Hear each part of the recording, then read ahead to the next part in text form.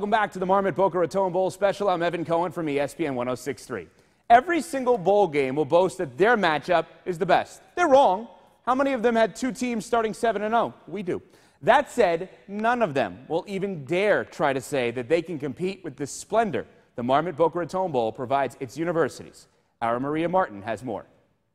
With the Temple Owls staying at the PGA National Resort and the Toledo Rockets staying at the Boca Raton Resort, these two football teams will experience luxury and South Florida history at its finest. When Addison Meisner opened the Boca Raton Resort and Club, his statement was, "This is the greatest playground in the world." The activities are endless at the Boca Resort, a world-renowned spa, 13 restaurants on site, and even a complimentary ferry ride on Meisner's dream to the beach club. It's just literally anything you want to do, from the new Boca Surf Flow Rider. You can come surf Boca or play tennis or simply relax and luxuriate at the property. One thing the Toledo football team definitely doesn't have to worry about is the food. Ex-Toledo resident and executive chef Andy Rowenbeck and Chef Ray Dolan have these guys more than covered during their stay. We're talking big cut, 24-ounce, thick cut strips from Allen Brothers from the city of Chicago. How many guys does this feed?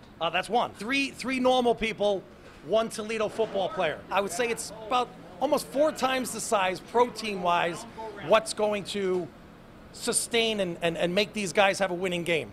The Temple Owls will have an equally luxurious stay at the PGA National Resort. I know they're going to be here to win the game, and they really have a lot of work to do, I'm sure. But if they have time to enjoy the amenities here at the resort, I think they're going to have a fabulous time. With $10 million in renovations since last year's Boca Bowl, 90 holes of golf, a brand new outdoor eye deck, and a 40,000 square foot sports and racket club, these guys have it made. That's what part of this product was built for in terms of our recreation and our amenity.